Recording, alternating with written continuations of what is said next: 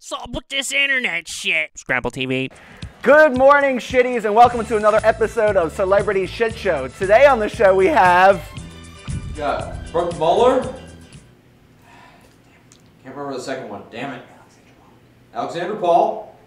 Some Jackson. Brandon T. Jackson. And Kesha. Thank you. Someone has to remember this shit for today's Celebrity Shit!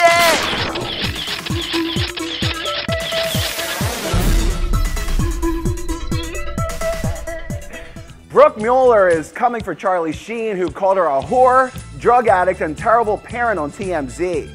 TMZ received a subpoena from Brooke's lawyers, ordering them to preserve the video and audio interviews they did with Charlie last Friday. Charlie said Brooke has damaged their twins emotionally to the point they're on the verge of getting kicked out of school. He says every time the kids visit with Brooke, they come home completely freaked out and suffer from night terrors.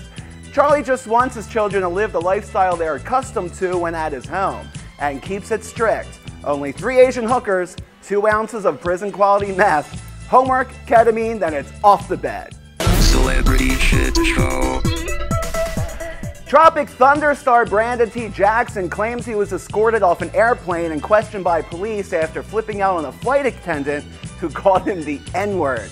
Jackson, who also plays Grover in the Percy Jackson movies, says he was on a U.S. Airways flight when a flight attendant named D approached him and asked him to sit down. The two argued, and Jackson claims a flight attendant said, "I don't care if you're Obama's son, get in your seat." Jackson says the flight attendant also called him the N-word. Jackson says he was later escorted off the plane and questioned by police in Phoenix. U.S. Airways later settled out of court when Jackson got 2 bags of Funyuns, pineapple soda, a 3-piece, and minutes for his cell phone. Racist.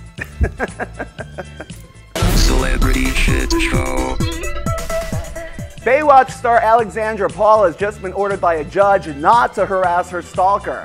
In 2011, Nicole Albrecht, a German citizen, and her 8-year-old brother knocked on Alexandra's door at her home in Pacific Palisades and asked to use the bathroom. Short time later, Nicole showed up with a gift to thank Alexandra for the hospitality, but that wasn't the end. Alexandra says Nicole showed up 3 more times in a week. Later on, Nicole started showing up at Alexandra's gym and nearby pool. At that point, Alexandra and her husband went to court and got a restraining order against Nicole. So Nicole went to court and got a restraining order against Alexandra, prohibiting the Baywatch star from harassing, intimidating, molesting, attacking, striking, stalking, threatening, assaulting, hitting, or abusing her at the cement pond. The judge also ordered that Nicole stalk somebody relevant. How about that Dana Plato from Different Strokes? Oh, right. What, too soon? Die. Celebrity Shit Show. Kesha, the sexy yet crazy singer trying to stay relevant, thinks her ghostly lover may have gotten stuck on her TikTok of a vajayjay.